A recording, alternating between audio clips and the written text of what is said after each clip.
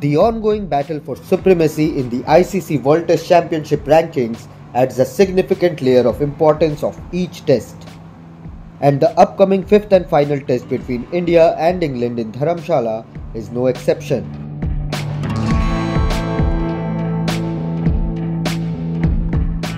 A pivotal aspect of this clash is the landmark 100th appearance for both India's Ashwin and England's Jonny Bairstow. This milestone holds special significance for Bairstow, who will become the 17th men's test player from England to achieve the remarkable feat of playing 100 test matches in the series finale against India. Bairstow's tally includes 5974 runs at an average of 36.42, featuring 12 centuries and 26 50s in his 99 tests.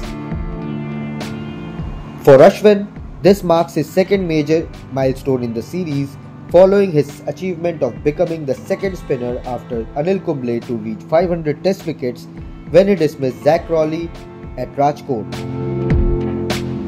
While reaching the 100 club is becoming more common nowadays, with 76 players having already played 100 or more tests, the unique aspect of this occasion lies in the fact that Ashwin and Bairstow will play their landmark game together, creating a rare moment in the 147-year-old test history.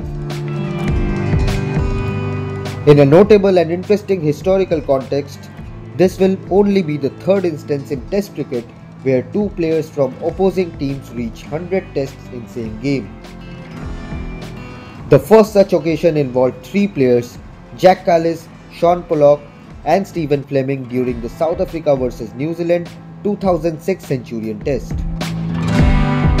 The second instance occurred in 2013 when Michael Clarke and Alistair Cook reached their 100 test matches during the Ashes in Australia.